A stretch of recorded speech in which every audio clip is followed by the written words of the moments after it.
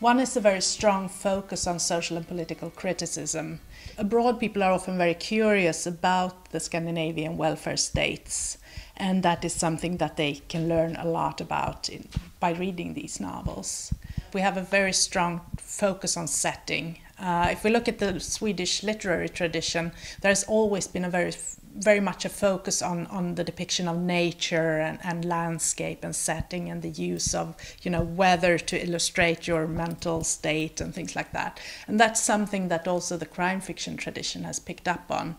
And to a lot of people in the world, the Nordic landscape and nature is something very exotic, and with the cold, dark winters and the summers with midnight sun and things like that. We have so many strong women characters in them, and that is also something that makes them a little unique. And part of it is, of course, that we have a relative gender equality in Sweden. Just like other novels, the readers of crime fiction are to a very big part women.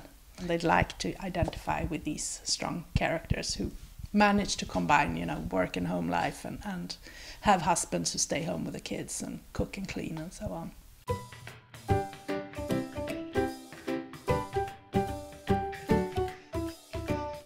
Well, if I should recommend some writers that perhaps not everybody has read yet, maybe Jens Lapidus. He's a great writer, and he portrays a Sweden that most people might not know about, the kind of Stockholm underground, multicultural world.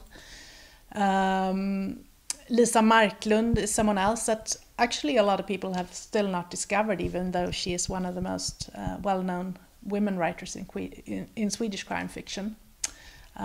She writes relatively feminist novels about a journalist protagonist set mainly in Stockholm. Those are interesting. I would also like to recommend Arne Dahl. He has not been that much translated. I think only 2 or 3 of his novels are yet out in English, but he's out in a lot of other languages. And he's a great example of a good writer who also has that kind of social and political criticism.